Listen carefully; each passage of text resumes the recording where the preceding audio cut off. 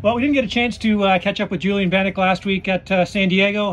Man, highs and lows, Julien. We got to let's talk about both, man. That must have been pretty fun. The final C practice, seeing your name at the top. Yeah, no, it was definitely cool. I mean, I qualified 20th fastest overall, so I was happy about that. And I felt good all day, and I was hitting my marks and getting the rhythms down pretty good.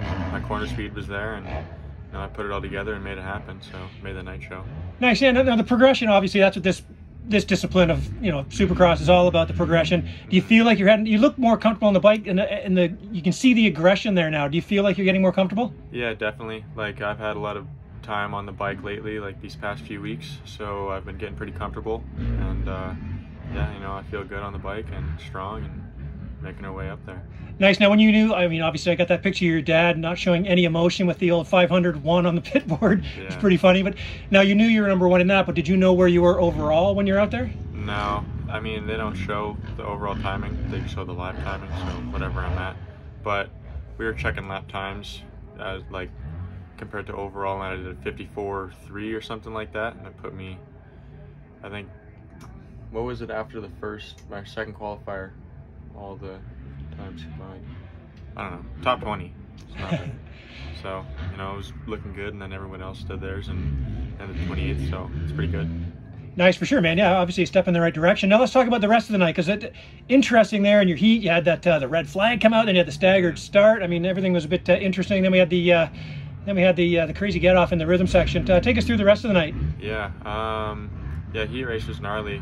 There's so many dudes trying to get around you in the first lap. It's so intense, and like even trying to hit like the Supercross triple and the big double is scary because everyone's like cross jumping you. So you got to be careful with that. But it was my first heat race, so I wasn't expecting a whole lot. But it was a good night. And then LCQ, I kind of got a bad start and was trying to make my way up, but it wasn't going to happen. And then I went 2-3, and I seated into the first 3 really hard, and my hand came off the bar, and I just started like raising above the bike, dude, and it was gnarly. I thought I was going down really hard, but I landed on the bike again, and then jumped off the next jump and landed off the side of the track, and I didn't get that hurt, so pretty lucky with that. And what was the conversation with the medics? I know they were right there, and you're kind of like, no, I'm getting back on my bike. I'm going to ride over here. Yeah, what were they saying? They're like, oh, we're going to bring the gator. We're going to bring the gator. I was like, no, man, I'm good. Like, I'll just get up and ride off, dude. I'm good. Don't bring the gator. All right, so then you went over. I mean, I got the photo sequence of you flying through the air. Yeah. And then you went over and you waited for the checkered flag. You didn't quit, man. You rolled the flag. Yeah. And then how were you feeling after that? Like, what did you do? Obviously, you went back, and that was it for you. Yeah, I was pretty sore, dude. Like, I folded myself up when I landed, so like my knees were hurting, my back was hurting, my shoulders, everything. So I just wanted to relax after that, dude. I just laid down, didn't watch any of the mains or anything, just laid down all night, and it's just being sore. All right. Well, I mean, taking the positives out of it, you qualified well. You were in a heat race, like you said. That was good. This week we're sitting here at Lake Elsinore right now. You had a good day on the bike today. Yeah. Does that help your confidence heading in? Like, what are you hoping for now, A2, before this little bit of the Western swing ends?